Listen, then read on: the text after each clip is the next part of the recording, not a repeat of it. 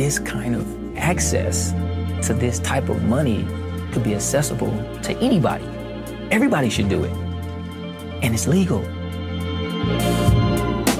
Business to me is like watching a soap opera, always trying to anticipate what's happening. I'm excited when I get the newspaper, can't wait to get home to read. I probably read about 500-600 articles a week. Wall Street Journal, the USA Today, Forbes, Fast Track, Entertainment Weekly. I like to know what the CEO's doing. I like to know who's in trouble. Once I read the articles and memorize certain content that I need, I create stories. He sits in this very small room at a desk, like one of those old school desks that has a big opening where you put your books. He's made it like an office. Nobody sits at that desk but Wall Street. He invests in stocks from inside San Quentin prison, and he helps other people. He's their financial advisor. He's called Wall Street inside the prison. Everyone knows him that way. We first heard about Wall Street through a friend who teaches yoga at the prison, Hatha Yoga, weekly inside San Quentin. Curtis Carroll, a.k.a. Wall Street, grew up in Oakland, mostly homeless. His mother was addicted to crack, his grandmother too. Curtis and his brother ran the streets. Curtis hated school, fell in with a gang, paid other kids to do his homework. His first crime at 11 or 12 was robbing a mail truck with his brother. Someone told him the welfare checks were being delivered that day in his neighborhood. The envelopes were color-coded, they said, so those were the ones they looked for and stole. My number one rule is don't get what? Greedy. Don't get greedy. Criminals are greedy by nature. We want it all the time. Wall Street came inside the prison system at 17 years old. He was illiterate, didn't know how to read or write. One day he stumbled upon the financial section of the newspaper. Thought it was the sports section. He used to have his cellie read it to him. This guy asked, "What are you doing with that financial section? You don't know nothing about that." I was like, "What's that?" And a guy asked me if I played stocks, and I had never even heard the word before. Told me, he said, this is where white people keep their money.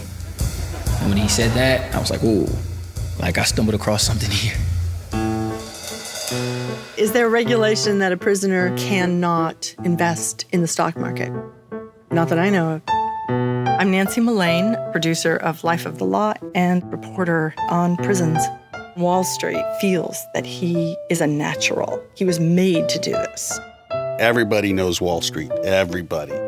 They seek his advice out. He pins up on the wall all his picks. You'll see the COs, the correctional officers go in and they'll be writing stuff down. A lot of sergeants talk to him about it. He makes predictions, tapes them to the wall in an envelope, dated, and they checked to see how well he would do. It was like a game they all played. If you buy 1,000 shares, every 10-cent hike in the price is how much? My name is Troy Williams. I just paroled from San Quentin State Prison after serving a life sentence. We had started a financial literacy group prior to me leaving prison called Free Man Capital. Right now, Wall Street is the CEO of that organization on the inside. He would teach the stock program. That's his realm. There's 4 steps. Every person on this planet that has made money has mastered these 4 simple steps. We easily saving, have about 70 people in our class a week. Cost control. We teach the men personal finance, about stock investments, diversification, retirement, and how to manage their money. That's it. You got a lot of older guys at San Quentin. I myself pushing 50. A guy getting out who hasn't invested anything into his retirement at all. What is this guy gonna do? Half the prison guards don't know who's managing their retirement fund. It's just somewhere in La La Land and it's being taken care of. The first time we came to San Quentin, the prison was covered in fog.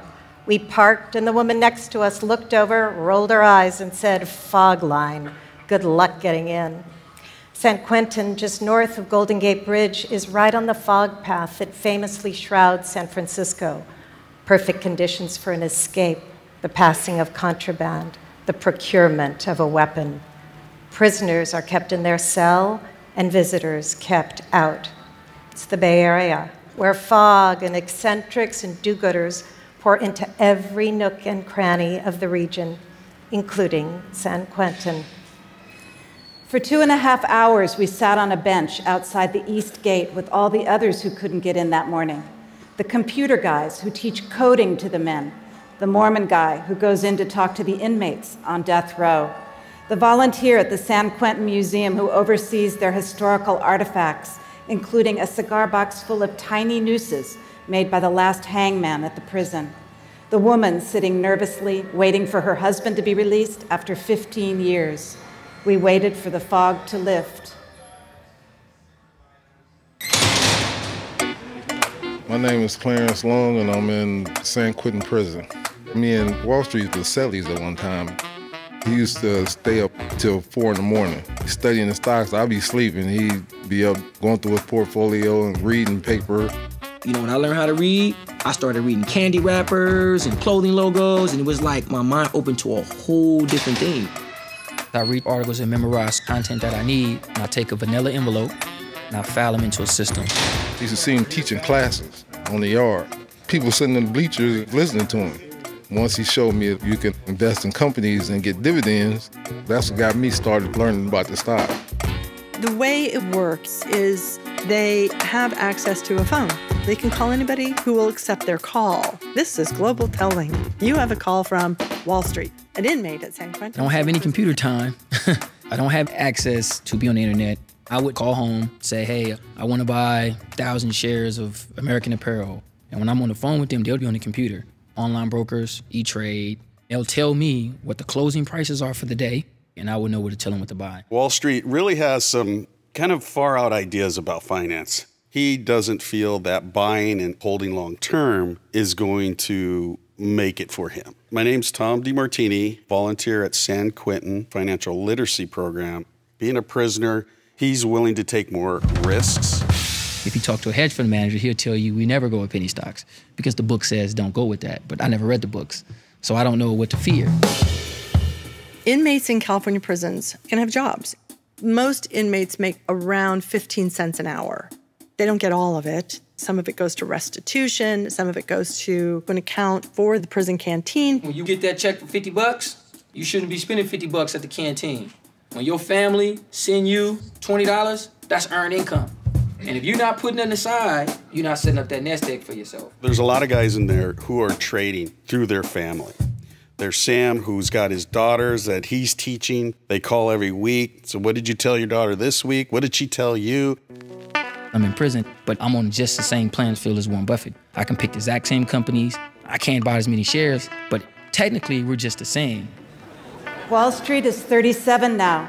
He's been in prison for 20 years. Word of Wall Street has started to leak outside of San Quentin.